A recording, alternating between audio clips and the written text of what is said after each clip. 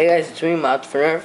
I know I haven't brought you guys a video in a while, but I guess it's well worth it because this one is gonna be quite nice. So I've been working it quite a bit in like the past month or so, and this is my progress, at least some of it. As you can see, it's a Plusbow, not pump action, just standard pullback. As I sold my pump bow, so I had to make a new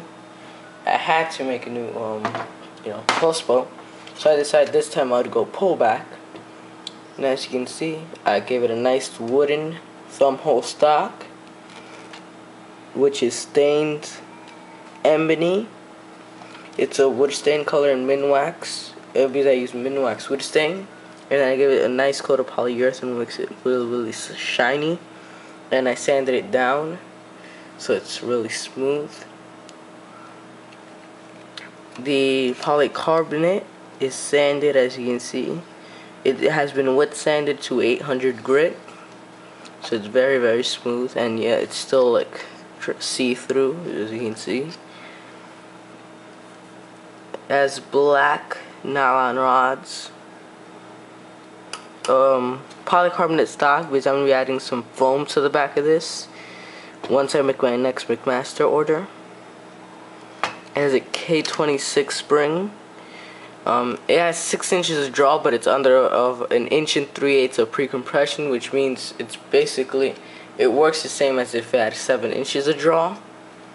It has one catch notch, as you can maybe see right there.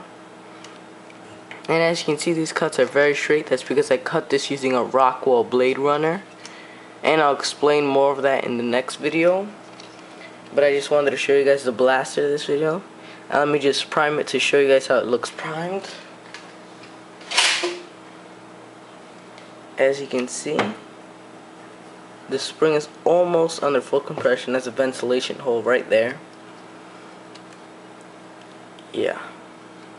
It has a square plunger rod, that way it doesn't rotate.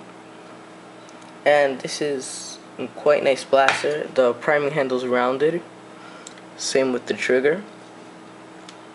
And this video is just to show you guys something. I'll be making a more in-depth video this soon, so just please comment, rate, subscribe, and thanks for watching.